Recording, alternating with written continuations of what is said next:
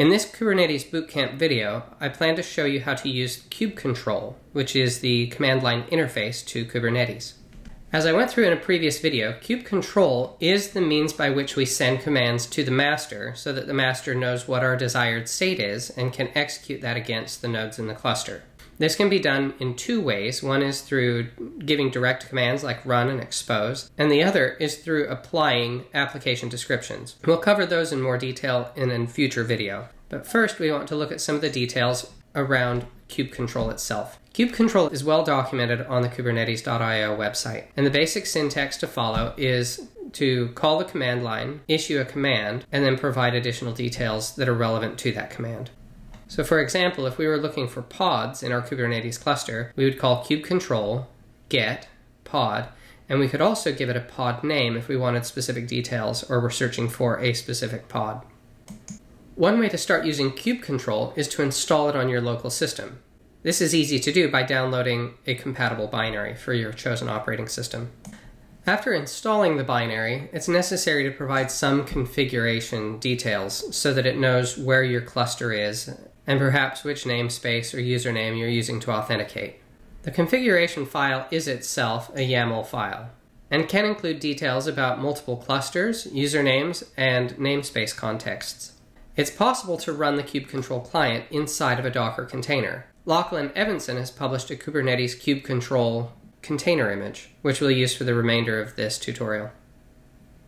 With this command, we start a new Docker container based on the Lachlan Evanson kubectl container image. We're also mounting the current working directory to a directory /kubeyaml inside that new container. This will be helpful if we have YAML files in the future that we want to be able to execute using the kubectl command. You'll notice that if we run a command, like get pods, it says the server doesn't have a resource type pods. This is because we haven't provided any configuration data. So in order to provide configuration data, we want to create a config file.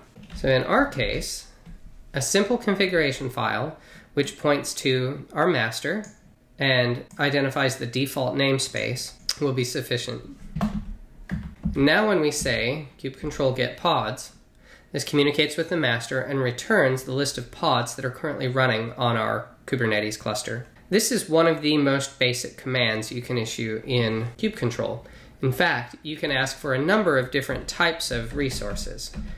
Calling kubectl get without identifying a resource lists out some of the types of resources you can request, including a listing of nodes, a listing of namespaces, existing deployments, and services.